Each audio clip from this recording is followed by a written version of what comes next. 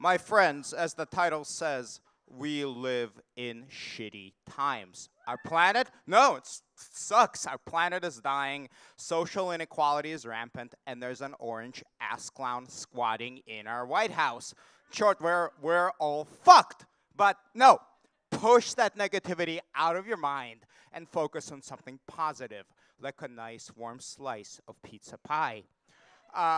The restaurant pictured here is North Korea's newest and trendiest pizza establishment.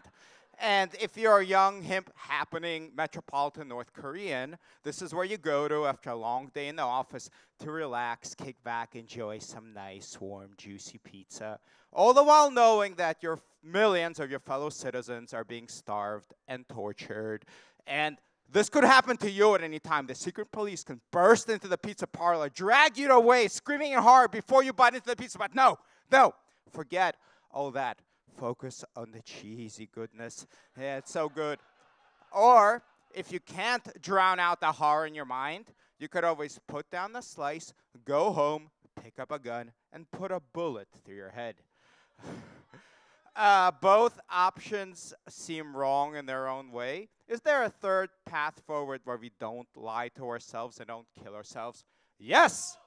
No, yes, there is, says this man right here, Albert Camus, the Nobel Prize winning author and philosopher whose theory of absurdism I'm going to discuss today. But first, a caveat. Camus had some brilliant ideas, but he is also the quintessential dead white male writer. And over-romanticized tales of his exploits have been used as justification by plenty of young shitheads to drink too much cognac and treat their girlfriends like shit, and that is not cool. And I don't want to romanticize that. So I don't want to focus on the dude's biography. I want to focus on his ideas.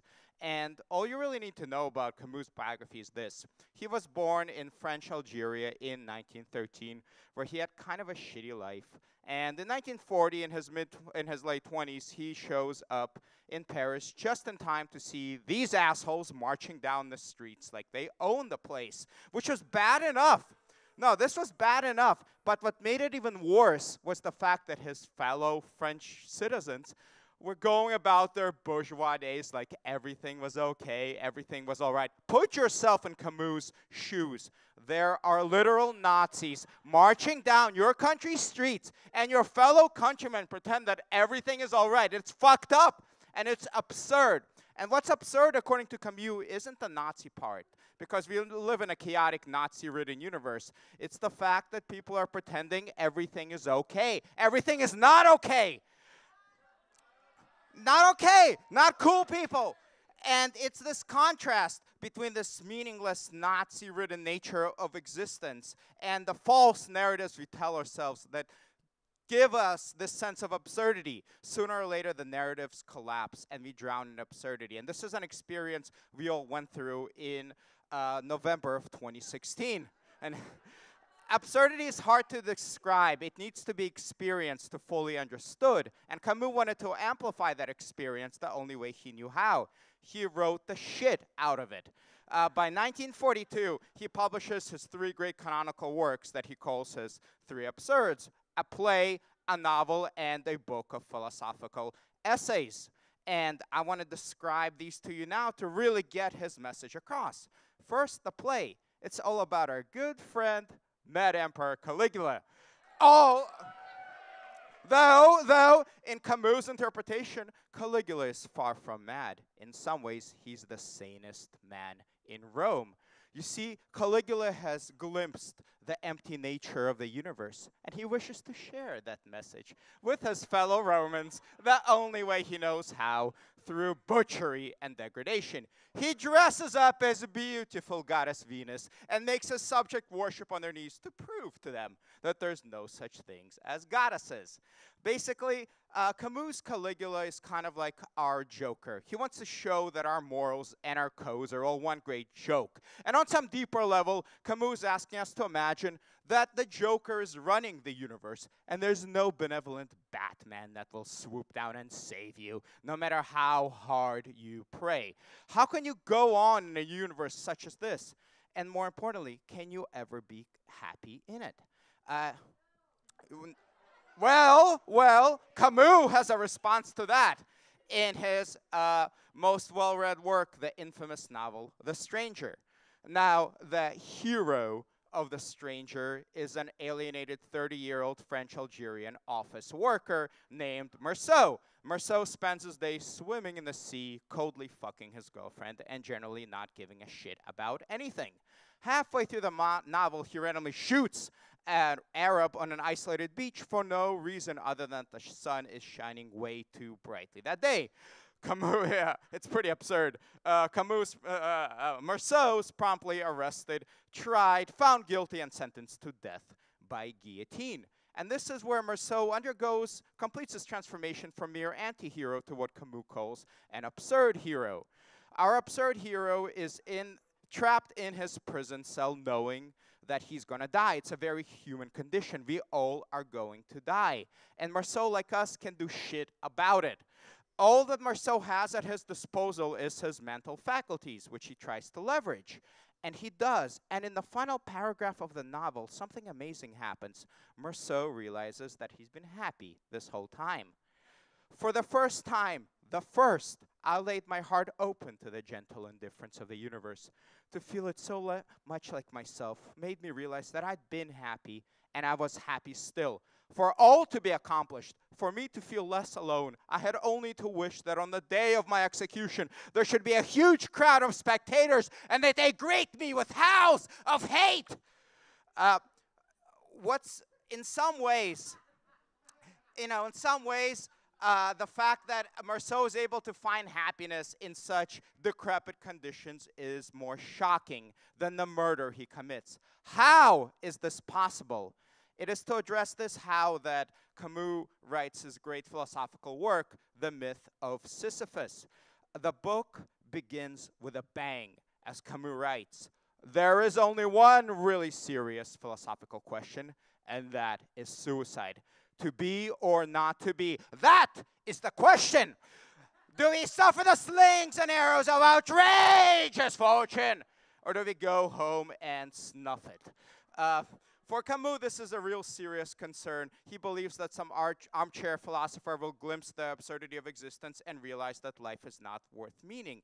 And Camus disagrees with this. He's trying to find a flaw in this chain of logic. At the same time, while addressing the physical suicide, Camus is equally concerned with the suicide of the mind. What do I mean by that? Well, suppose you glimpse the universe as it really is, and you go, nope, not having none of that. So you plug yourself into some sort of virtual reality matrix where unicorns fart rainbows and pornography grows on gumdrop trees. But at the same time, you're still in your shitty universe, probably lying in a literal puddle of shit. And even though your heart is beating, the body's pretty much dead for all intents and purposes because it's trapped in, your mind is trapped in this digital cocoon, which should sound pretty familiar.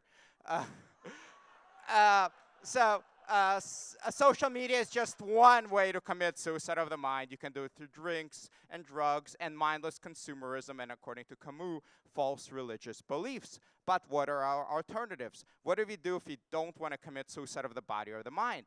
To figure this out, Camus comes up with an ingenious thought experiment referencing the ancient myth of Sisyphus. Sisyphus was a Greek king who, according to lore, was the wisest man of all time, like 1,000 times smarter than Einstein. He uses his intelligence to try and outwit the gods, which really pisses them off. So they drag him down to Hades and punish him in the most cruel way possible. He has to roll a boulder up a hill for all eternity.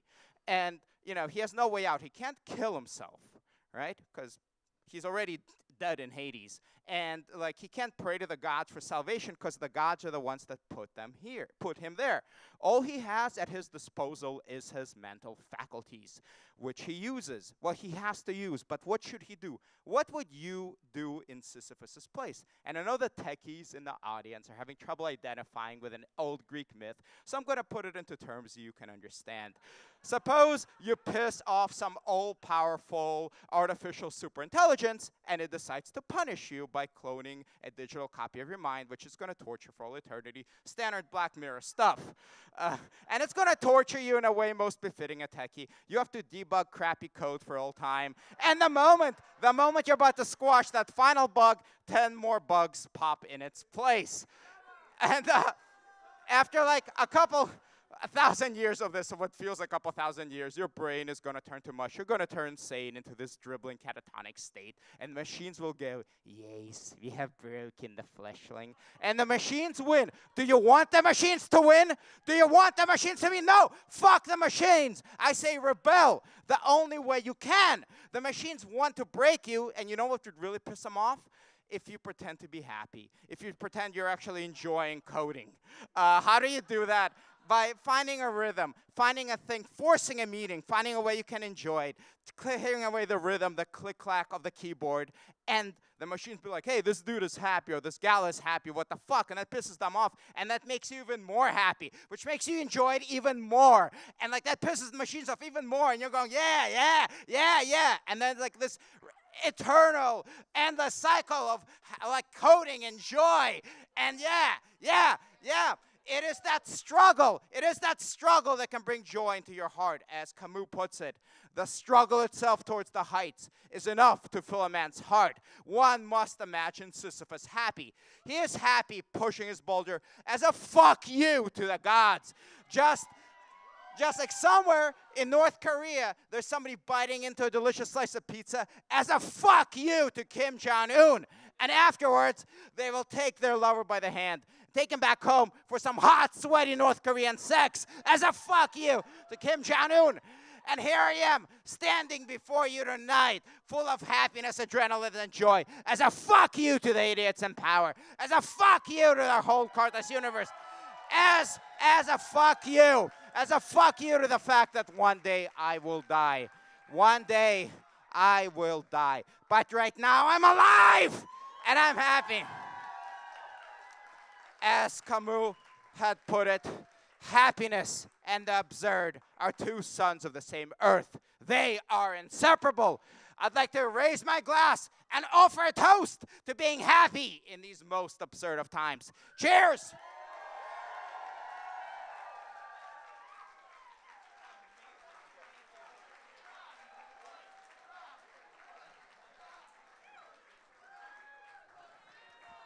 Aw, yeah.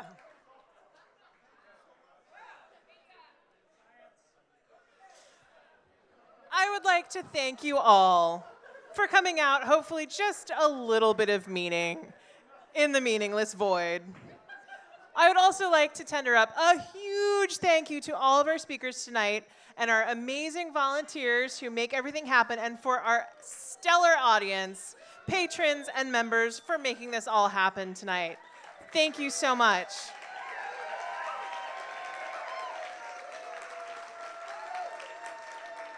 We will not leave you for long.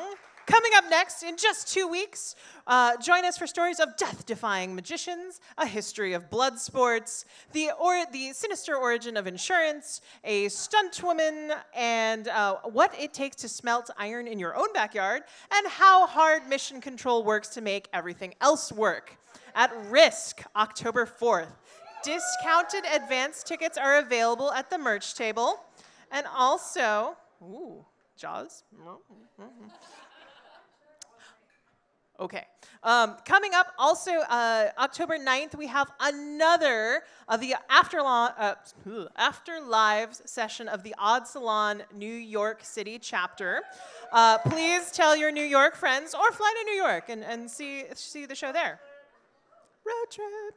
And again, if you're inspired by tonight's talks, please submit pitches for future salons. Join our mailing list. Become a member and support our endeavors. Membership is really cool. And last but not least, please join our Something Weird group. We will put a ton of additional material and resources from tonight's talks online and continue the conversation there. So again, thank you so much to the SF Public Works for hosting us. Thank you, speakers, volunteers, and everyone making it happen. Thank you all for coming, and good night.